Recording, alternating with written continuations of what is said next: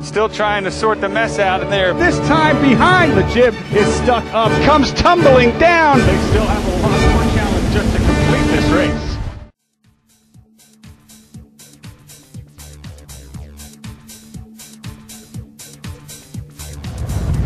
Boy, I don't think anybody expected this puff. Whoa, a spin out there after the tack. No, on their edge again. We could see the keel. Will they come back? Yes, now the jib's going to back. More trouble for traffic. They've lost the guy, and of course, I think there's a knot in it. So Union, not enough backstay. The rudder is stalled. Not enough halyard, and the main is look at the trouble. Main halyard has broken on one of the teams. More boats coming from behind. This is where the crew starts swearing. Here it comes again, my favorite part of the night, traffic's keel. They've done the right thing by flipping the boat. Now the crew is going to swim that main back up the mast. Uh-oh, they're calling for a windward boat to watch out. And he moves to the centerboard truck to help the skipper right the boat. And they're back in control, finally.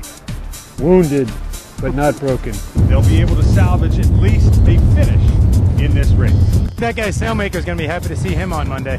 The guy in the back of the boat owes them some beers.